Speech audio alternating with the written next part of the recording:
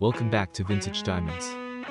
What is your favorite show of Sally Kirkland, and how old were you when you saw her for the first time? Let me know in the comments section. In today's video I tell you a few interesting facts about the beautiful Sally Kirkland which you probably didn't know. She is the daughter and namesake of fashion editor Sally Kirkland. In the past, her mother worked as a fashion editor for Vogue and Life magazines. During the history of Life magazine, she was the only fashion editor. She made Grace Kelly, Audrey Hepburn, Faye Dunaway, and Jacqueline Kennedy fashion icons by putting them on the magazine's cover. Her breast implants were removed with money she earned from her role in it, she said in a television interview.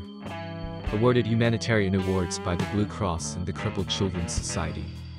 She teaches drama, yoga, and meditation classes as part of the Church of the Movement of Spiritual Inner Awareness.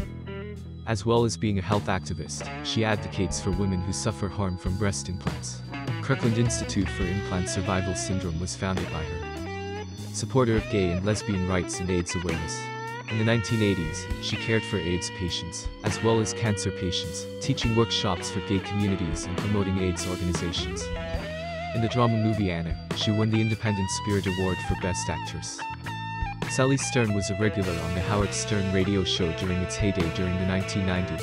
Howard's father, Ben Stern, although married, had a huge crush on Sally, who was friends with Ben and Grace Stern. Sally Kirkland once said, "I grew up in a house on 89th Street that was always full of these gorgeous models. Barushka, Ali McGraw, Lauren Hutton. No matter what I did, I would be the ugly duckling. As a little girl, I figured I'd have to be the most famous actress in the world."